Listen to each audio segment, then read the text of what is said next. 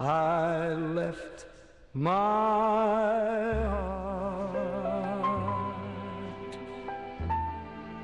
in San Francisco.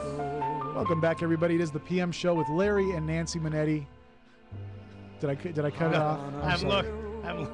I'm looking at Nancy with her witch hat. Anyway, let's get Rick back. Well, hold on, Larry. I do want to tease you guys a little bit. I don't even think we discussed this before the show, but I found online what they're calling the Ultimate Magnum PI Quiz. Oh, really? And I'm proposing that if we can, possibly that we take the Ultimate Magnum PI Quiz and see what kind of results we get. Okay. That's You guys great. game for that? Yeah. Okay, let's do it. So we'll do that in a little bit. Chef Rick on the line, of course, talking about great seasonal recipes. I just learned some shortcuts in the kitchen that are going to save me a lot of time, and really, I'll get some great stuff for my kids. I love it. Fabulous. Yeah, Just great fabulous. stuff. Chef Rick, now, I mean, of course, you've been a chef for a long time. When you come up with these great shortcuts kind of in the kitchen, I mean, you should put together like a book.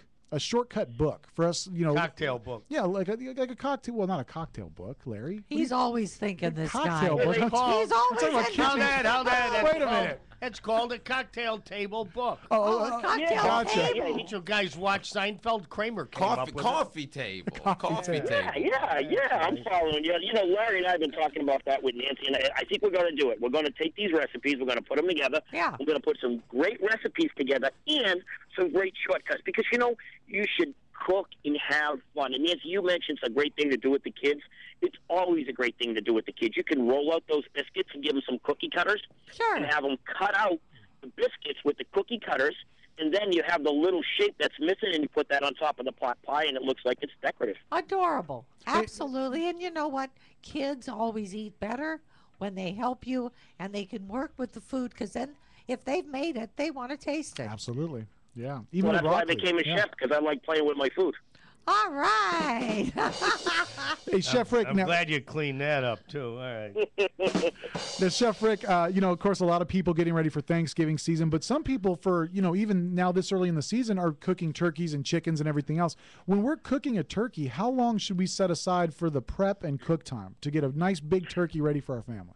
Well, it all depends on the state the turkey's in. Is it frozen or fresh? Are you putting it in a regular oven, a convection oven? Are you deep frying it? Is it a breast? Is it a whole turkey? There's so many variables. So you want to look at the manufacturer's suggested cooking time. Yeah. And today they kind of make it easy. They have those pop-up timers. But I go by the test and true thermometer. I pull my turkey at 155 degrees. It'll raise up to about 165 degrees. And it's perfect and moist each and every time. So you want to put that thermometer right in the thickest part of the thigh or the breast and take that temperature. That's awesome. And 155, 165, you're looking good in that region there. You're looking good. When you get it hotter, it starts to dry out. Okay. I remember, Chef Rick, that I think my mother taught me it's 20 minutes a pound. This is if it's thawed.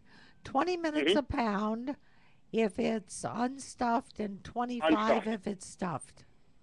You're absolutely right, Nancy, and I just want to caution listeners, if you are going to stuff your turkey, make sure that you take the internal temperature of the stuffing. It has to reach 165 degrees. Ah, Excellent okay, advice. good Yeah, advice. excellent advice. Very good advice. You don't want people passing out on your couch after they had your dinner. No, it'll make a short meal really quick. Right. Hey, Chef Rick, since Halloween is tomorrow, can you give us a quick tip on what to do with a pumpkin after the kids have carved it so you don't have to throw it out? Yeah. You know what? I'd absolutely love to. I'll tell you what I do with them. And I buy a sugar pumpkin. There's a lot of kind of pumpkins. In fact, the ones we make out of big jack-o'-lanterns are a little meatier. However, the little sugar pumpkins, the sort of cute ones that you can carve out, Right. those are the sweetest for making the pumpkin pies and the pumpkin dishes.